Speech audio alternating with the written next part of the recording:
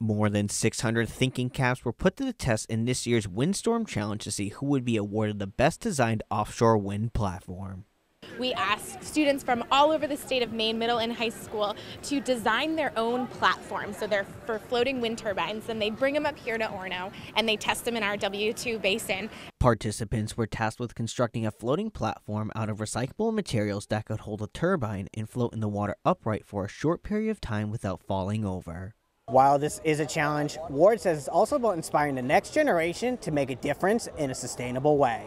Floating offshore wind is a hot topic here in Maine right now. It's an industry that we absolutely need to keep building, and there is not any workforce yet in Maine. And this is who this is. This is the workforce in Maine. These are our next generation professionals in the floating offshore wind space. Students we spoke to say they're excited to help engineer solutions to the challenges posed by climate change. It's the first step into actual engineering.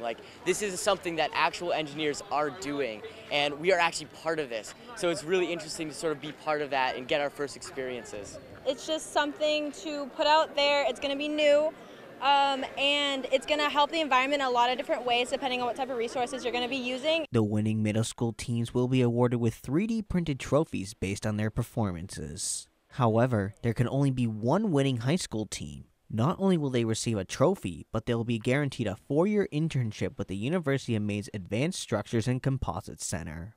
In Orono, Matthew Juroncic, reporting for ABC7 and Fox 22 News.